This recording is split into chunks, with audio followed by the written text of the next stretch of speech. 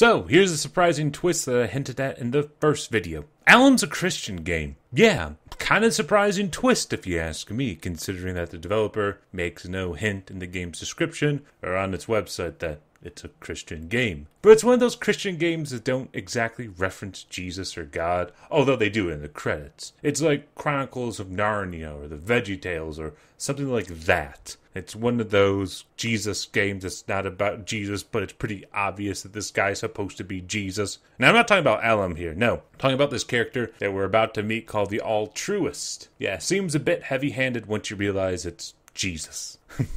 Now, I'm not a Christian, and I've never been a Christian, and my only interest in religion is on a purely academic level. So I don't think of myself necessarily as the audience for this game. And this Christian twist was genuinely surprising because, again, it kind of comes out of nowhere. So, with that said, and with that band-aid pulled off, let's just get back into the game, now realizing that we're dealing with a Christian allegory, parallel thing, I don't know what to call it. But either way, back into the game.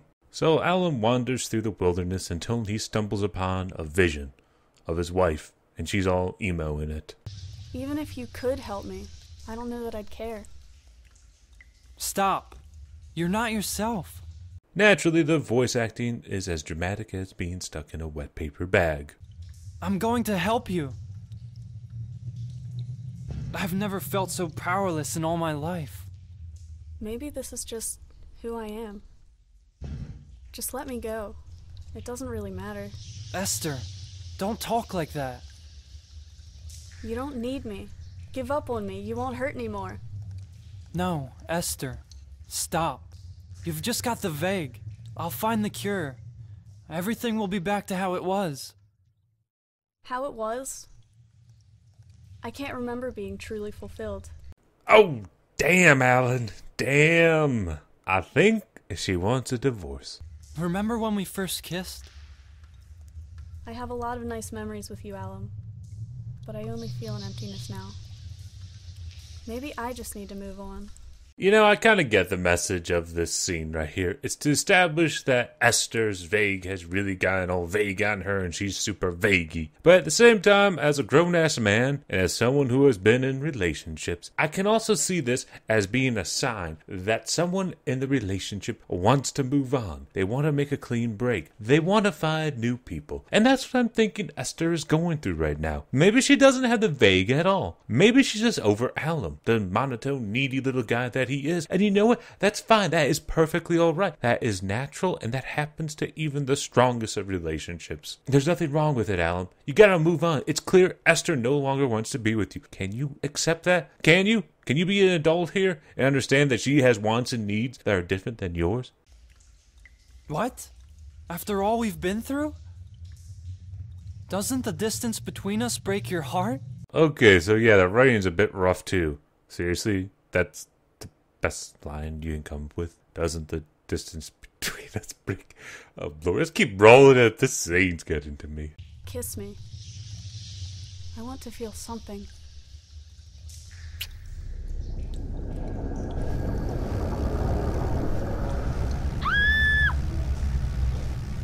I guess that's Satan, because the other guy's Jesus that we haven't met yet. But we'll talk about the depiction of Satan in this game and how offensive it is later. No, it's one of those vague villain for being villain things. Come on. Satan wants to take Esther because you don't want people to feel love. I mean, Satan going through a breakup? Anyway, the game fades to black and Alum starts tripping balls and hearing voices. He's waking. Esther. So let's speed this up. This goes on for a while. There we go. Now we'll get to some plot. Shh, please, listen close. I'm going to share my rushlight with you. I'm sorry, Mr. Writer of this game, but rushlight sounds so similar to fleshlight that I'm going to be thinking of a fleshlight every time you bring up a rushlight. I cannot force you to take it. Yeah, now this game has a weird sexual undertone that it may or may not have had otherwise. So you can thank me for that. You must choose to accept it with your own free will, or it will have no effect. What's it going to do to me? If you so choose to drink it, your communication with the unfeigned altruist will begin. Only he can take the Vig from you. Is this going to hurt me? Please, my friend, I beseech you. There is no time for suspicion. Actually, Mr. Creepy Old Guy who wants to force me to drink something strange. I think this is a time for suspicion. This is a really good time to be suspicious. When you're in a strange person's house and they're trying to make you drink something you've never heard of before. I think a little bit of caution is warranted. That's all I'm saying. But yeah, eventually you reach a point where you have to take a moral choice, I suppose. Whether or not you'll drink the rushlight or not. That's the choice. Naturally, I chose no to begin with because I ain't going to drink some weird, creepy juice that an old dude's just forcing me to drink. But no, he dies, I guess. Guess the Vague kills people now? Alright, so Alum dies. But yeah, the other go around in the next life, I choose to drink. And now we get to meet Jesus. Hallelujah. Where am I? I feel so safe here. This is a heart vision. When you drank the rushlight, you let me in, and synchronously came unto me. I'm picking up some weird sexual innuendo. But maybe it's just me. After all, I have a dirty mind. My messengers are rejoicing. You've come. I don't think that's helping matters. Who are you? I am the unfeigned altruist. The very roar against injustice. Quietness to a soul. I am the words that last. The lowest person and the final king. Admittedly, not Jesus here has a pretty awesome voice. I mean, this is the best voice acting the game has to offer. But at the same time, Mr. Jesus, that's not Jesus. That does not explain who you are. That's merely a bunch of words that are nonsense. You gotta get off that rushlight and stop telling men to come on to you. I mean, let's get back to the game. I have been waiting for this moment, Alum. Why? I could not bear to watch you live your life and your death without me. That seems a little creepy and kind of super needy. You have boundless purpose and value. I have brought you out of Kosmos and sent my good friend Cemetery to find you. Kosmos City could not keep you for its own. So instead, Mr. Altruist is going to keep Alum for himself? And also, Alum seems to be pretty chill about all this. I mean, Jesus that's not Jesus just said that Alum didn't know anything about him until this very moment. And for not knowing anything about this thing, Alum seems so cool with the situation. He's just rolling with it. I don't know, maybe that rushlight removes all skepticism, all critical thinking, because if I was in this situation, I would be asking a bunch of questions and be really creeped out that I was in a glowing thing and some really calm voice was talking to me. But that's just me. What's happening to me? The rushlight you drank was the very essence of my person. For you, the vague is a thing of the past. Now only believing a lie could pull you into the experience of it. In the end, the vague's power to consume you is gone forever. What about Esther? There is hope. I love her as you love her, Alum. Now, the way he says that, it sounds like he's having an affair with Esther. But I'm sure Jesus that's not Jesus didn't mean that. But still, Mr. Writer Dude, you may want to be a little bit more conscious about some of these words you're using. Esther is always on my heart. I want her to take the rushlight and know me. I can free her from the vague. Are you going to? Like everyone, Esther will be brought to a place where she must make a choice. Love does not force itself on anyone. I must honor her decisions.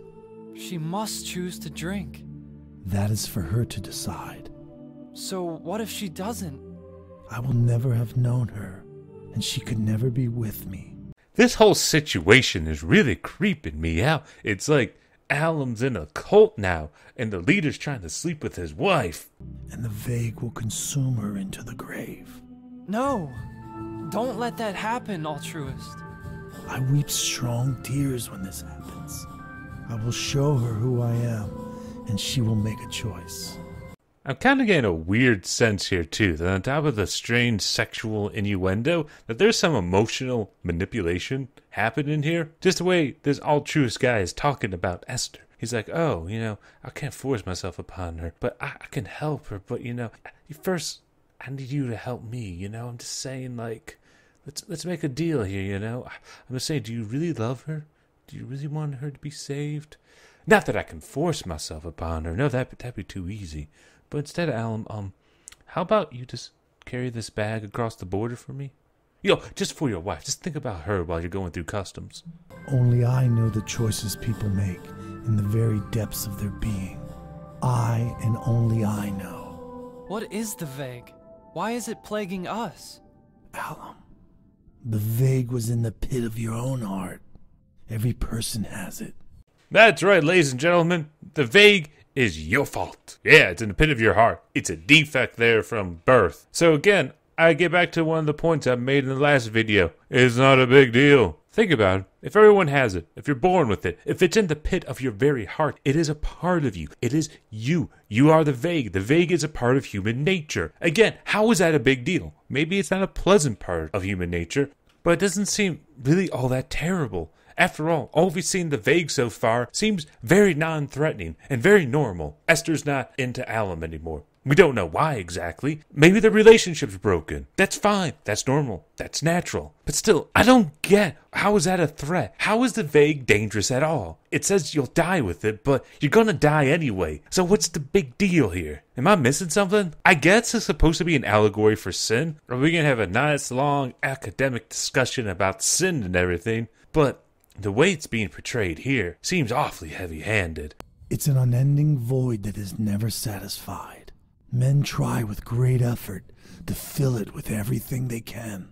They placate the void, but it never lasts.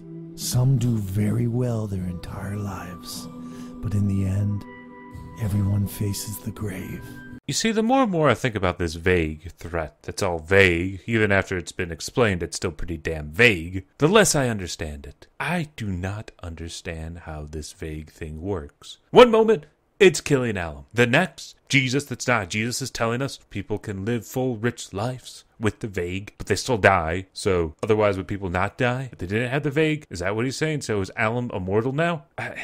It's all very confusing to me. Why did Alum die at one point? Did he just give up? Did he die of hypothermia? I mean, this is very confusing to me. I'm sorry, I am still super vague about the vague, and I kind of feel that it's important for us to understand what exactly this vague is if we're being told it's a terrible threat and a menace to humanity. So, kind of a big void there that needs to be filled.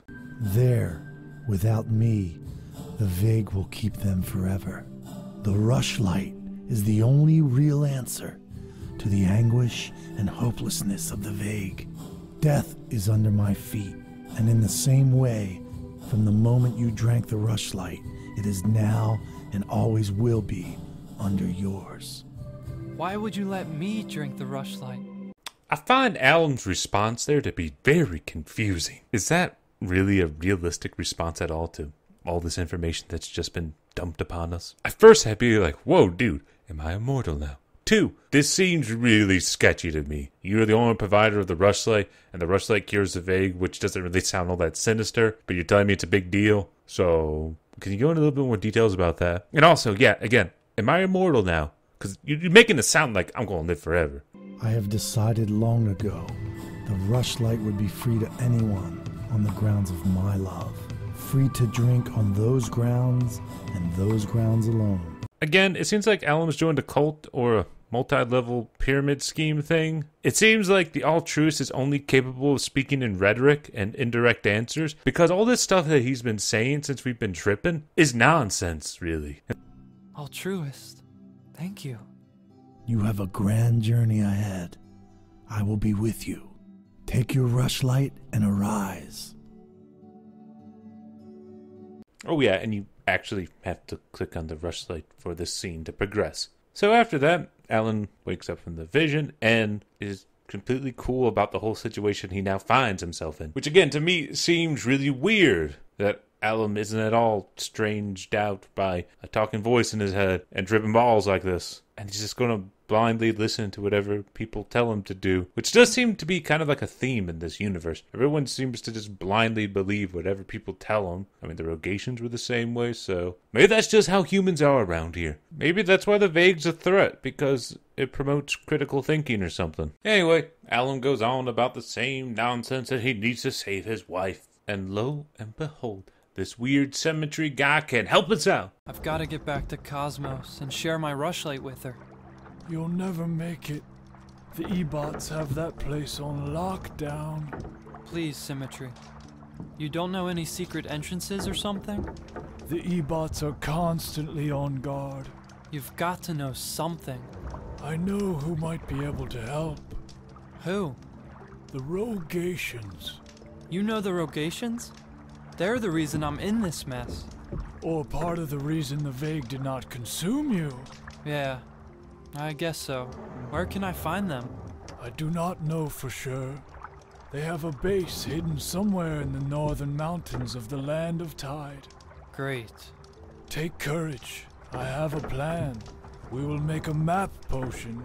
I cannot at all get my bearings on what type of world we're living in here. There's arcade cabinets, there's steampunk, there's mildly sentient seeming robots, there's Jesus that's not Jesus, and now there is magic. How the hell do we not know that this altruist guy is just not an all-powerful magician who is taking advantage of Alum? And the Symmetry guy is not in on it? I mean, people are capable of lying. I know Alum will have you believe that people do not lie, but seriously, they do all the time. So I'm starting to think that there's a wizard who's indoctrinating all these people, and the Rogations are in on it. So I guess we're kind of like the villain, unwittingly. But oh, wait a minute, that's a different game. That's a game I'm making up in my head. That has nothing to do with the reality of this game. No, instead what we're going on now is a fetch quest to find the 4 bits of stuff to make a potion in this admittedly very nice looking world.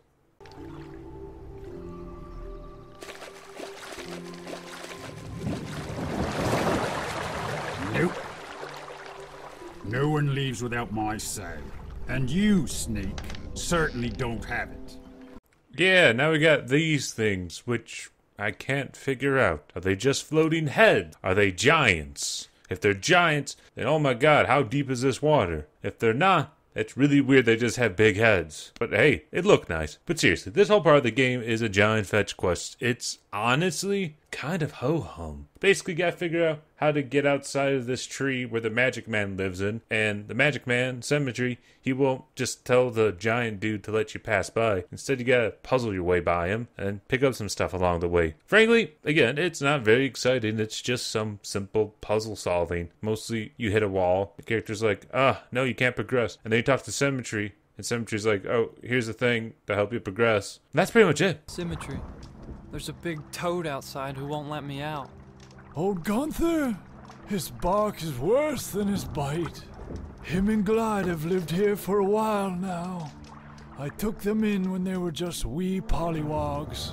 Definitely 2 different personalities, but there's something to love about them both. If Gunther is giving you trouble, just play this flute for him. He hates the sound. Alright.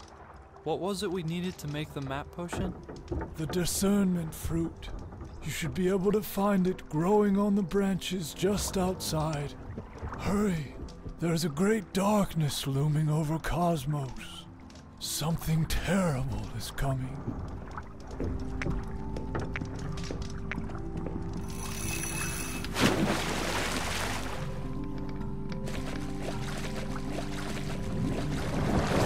Nope. No one leaves without my say. And you, Sneak, certainly don't have it.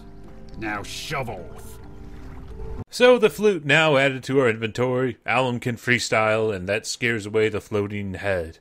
So yeah, now we're at the spring. We pick up some items, yada yada yada. Eventually we have enough stuff to make the potion. Yeah, I'm glossing over it all because, well, nothing happens except, well, this.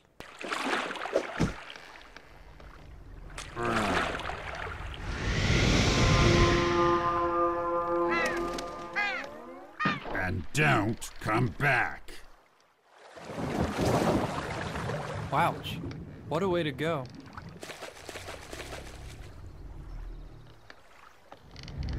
That's one way to get a bird's feathers. Yeah, God's cool about us murdering a bird. And also, yes, you do have to throw rocks in the face of this green head thing. Hey, it's an interesting puzzle.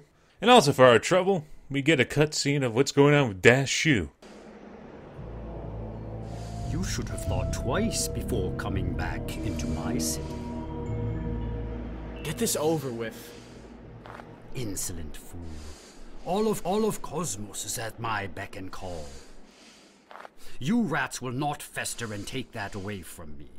You're a puppet on a string. I hope you enjoy the rest of your days here. I've prepared a special cell just for you. Only the altruist can decide where I'll spend my days. Oh well. We don't know anything about Dashu, so he could be a jerk. And also, we don't really know much about this villain or his motivations at all. He has robots, and robots are cool, but robots are also bad if Sonic the Hedgehog is to be believed. Maybe this is like a young Dr. Robotnik here. Ooh, that's a fanfic waiting to be written. Ha! That's cute. Tell it to the concrete walls. Look where he's brought you, fool. Though I fall, I will rise. Though I sit in darkness, the unfeigned altruist will be with me. Now, this scene, without the context of the altruist being Jesus, makes little to no sense. It just seems like Dashu's kind of a crazy person. Then where is he? I've heard enough. The time cannot come soon enough when all this fabrication is silenced for good. That shouldn't be long from now. What? Oh, you haven't heard? One of my operatives is cozying up to your precious rogations as we speak. No! The fact that Dashu is surprised about that speaks volumes. I mean, we saw in the last video how lax security was in his terrorist group. And we also saw him get captured. So why is he shocked that the powers that be are trying to take down his organization? I mean, what do you think they were going to do? Like, nothing? Why is this situation so surprising for him? Does he not understand that he's a terrorist? Rightly or wrongly, one man's terrorist is another man's freedom fighter. But still, why is he surprised that the powers that be are trying to take down his group? I mean, it seems like it'd be a really easy thing to do. I'm surprised it took Mr. Robotnik this long to do it. I swear, if you hurt them... Take him away.